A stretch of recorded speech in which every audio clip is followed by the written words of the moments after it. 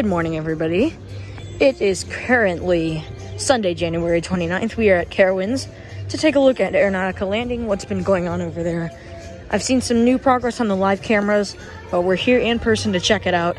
We'll also take a look at the Vortex refurbishment going on and take a look at the Ripborn Rapids area and speculate what's going on with that. Okay, so a new update with Carowinds in 2023. I don't know if I've mentioned it in the last few videos, but early entry is available for all Gold, Platinum, and Prestige Pass members. It's only around 30 minutes, and it's only for select rides. Today is Copperhead Strike and Carolina Sky Tower. But this is a cool feature to have at Carowinds. Big progress for Aeronautica landing. You can see there's a little windsock control tower here. That is a big piece of theming for it. You can see right there, Hover and Dodge is also getting a refurb. They're working on the roof, I've seen on live cams, and just working on general improvements for it, some of the theming. Before we continue with Aeronautica landing updates, I'm gonna get a few rides on Copperhead Strike since it's a walk-on. You can see the mystery 6th ride over there with all the workers and the fences. Big Boo Blasters update, but they are completely redoing the exterior of it. I don't know what this means for the actual ride, but they're pretty clearly doing something with it. And then the entrance to Aeronautica landing will be over here. You can also see Terminal A start to go in right there. I'd like to take a few seconds to tribute our forgotten Chick-fil-A that is now gone. Why is there happy music? Okay, if you can see those supports going up right there, that's gonna be where Terminal A is. That's gonna be like the outdoor patio. And the inside should be the Chick-fil-A remodeled, or they're just building a new building for it.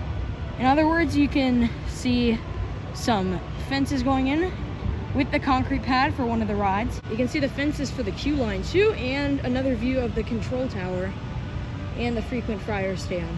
Airwalkers, the whatever this ride is, since we last saw it, you can see the lighting package is on with all the little lights, and the fences are starting to go up around most of this place too.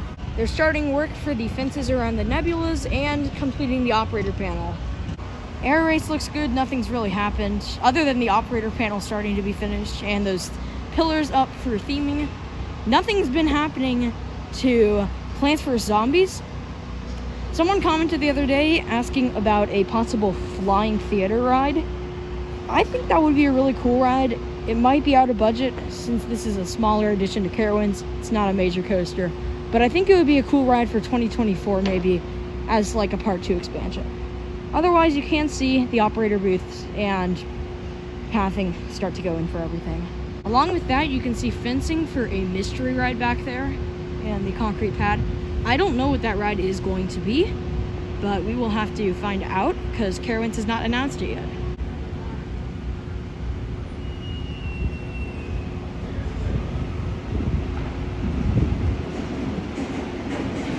Here's another look at the bumper cars all the way over there behind the operator booth for the nebulas.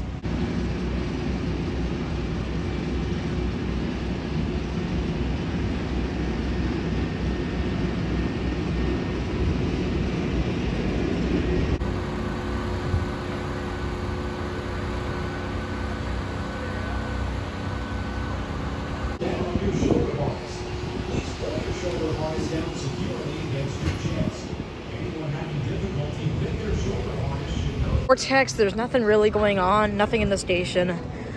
So we'll have to see how this refurb goes. That's gonna do it for this Aeronautica landing construction update. If you enjoyed, then make sure to like and subscribe. Anyways, this is Zero G Coaster signing out. Have a great rest of your day and see you guys.